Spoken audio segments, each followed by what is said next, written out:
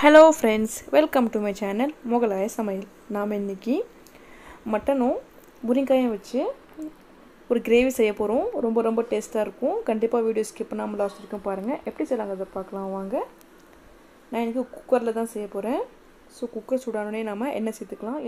எண்ணெய் வந்து ஒரு 2 ஸ்பூன் எக்ஸ்ட்ராவே சேர்த்துக்கோங்க. நான்வெஜ் செய்யும்போது எண்ணெய் அதிகமா சேர்த்துட்டா அந்த கிரேவி வந்து ரொம்ப டேஸ்டா இருக்கும். இது ஒரு சின்ன டிப்.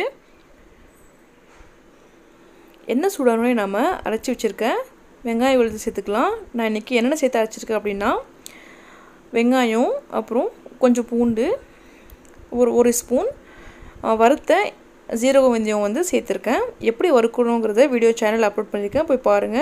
டிஸ்கிரிப்ஷன் பாக்ஸ்ல வந்து லிங்க் கொடுக்கிறேன். செக் பண்ணிக்கோங்க. சேர்த்துட்டு நல்லா வந்து அந்த பச்சை வாசனை போற அளவுக்கு நல்லா வதக்கிக்கலாம். 100 கிராம் வெங்காயம் எடுத்துர்க்கேன். ஒரு 10 ல இருந்து 15 பல் பூண்டு எடுத்துர்க்கேன். ஒரு ஸ்பூன் ஜீரக வெந்தயம் எடுத்துர்க்கேன். இப்போ நான் வந்து ஒரு 1/4 கிலோ அளவுக்கு மட்டன் எடுத்துர்க்கேன். சேர்த்துக்கலாம். சேர்த்து நல்லா வந்து வதக்கிக்கலாம். வெங்காய விழுதுல வந்து மட்டன் வந்து நல்லா வதக்கிக்கோங்க. அப்போ டேஸ்டா இருக்கும் குழம்பு. 1/4 கிலோ மட்டனுக்கு 100 கிராம் வந்து வெங்காயம், 10 பல் பூண்டு சரியா இருக்கும்.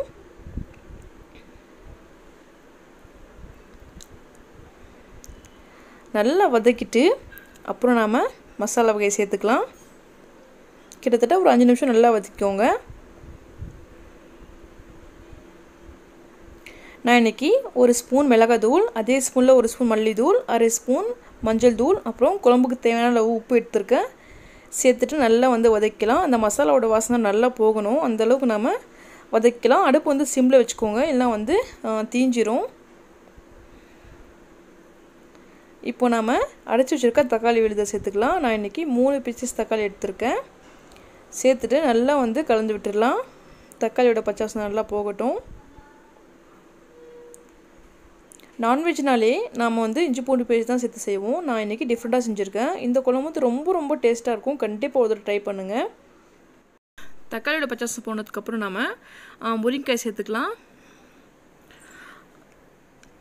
முருங்கைக்காய் வந்து லாஸ்ட்ல தான் சேர்க்கணும். ஏனா மட்டன் வந்து கொஞ்சம் லேட்டா வேகும். முருங்கைக்காய் வந்து சீக்கிரமா வெந்துரும்.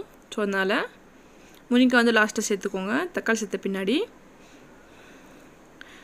சேர்த்துட்டு ஒரு 2 நிமிஷத்துக்கு அப்புறம் நான் வந்து ஒரு பெரிய நெல்லிக்காய் சைஸ் அளவு புளி வந்து கரைச்சு வச்சிருக்கேன். சேர்த்துக்கலாம். கண்டிப்பா வந்து இந்த மெத்தட் ஃபாலோ பண்ணுங்க. ரொம்ப டேஸ்டா இருக்கும் இந்த குழம்பு.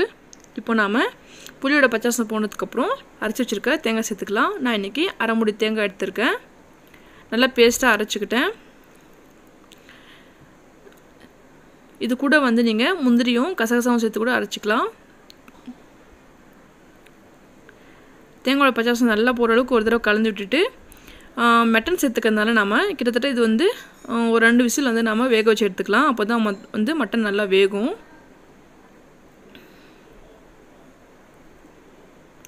அப்புறம் கொஞ்சம் கொத்தமல்லி சேர்த்துக்கலாம்.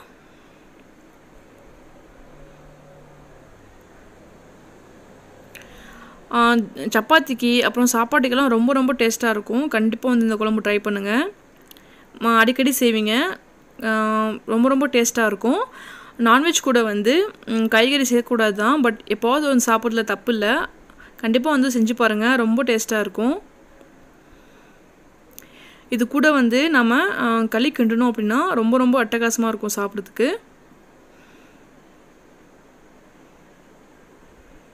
இப்போ பாருங்க.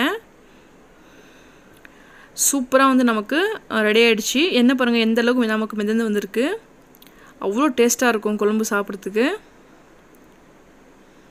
நான் வீடியோக்காக சொல்லல. கண்டிப்பா வந்து ரொம்ப டேஸ்டா இருக்கும். ஒரு தடவை செஞ்சு பார்த்துட்டு என்ன கமெண்ட் பண்ணுங்க. இந்த வீடியோ பிடிச்சிருந்தா லைக் பண்ணுங்க. உங்க फ्रेंड्स கூட ஷேர் பண்ணிக்கோங்க. அவங்களுக்கும் யூஸ்ஃபுல்லா இருக்கும். சேனலை சப்ஸ்கிரைப் பண்ணலாம். சப்ஸ்கிரைப் பண்ணிக்கோங்க. கூடவே அந்த பெல் ஐகானை கிளிக் பண்ணிக்கோங்க. Thank you.